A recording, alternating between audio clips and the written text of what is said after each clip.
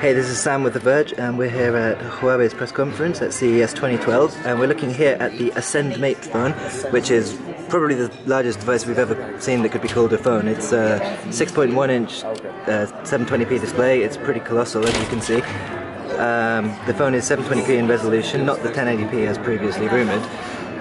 The phone is 9.4 millimeters thin, as you can see.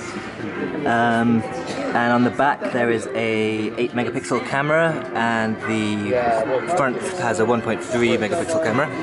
The phone has an obviously huge display, which is going to be a pretty big power circuit, but that's being countered by a 4050 milliamp battery, so Huawei is saying that the battery life should actually be pretty impressive on this device. And the phone runs the company's Emotion UI on top of Android 4.1 Jelly Bean. So yeah, this is the Ascend Mate from Huawei at CES 2013.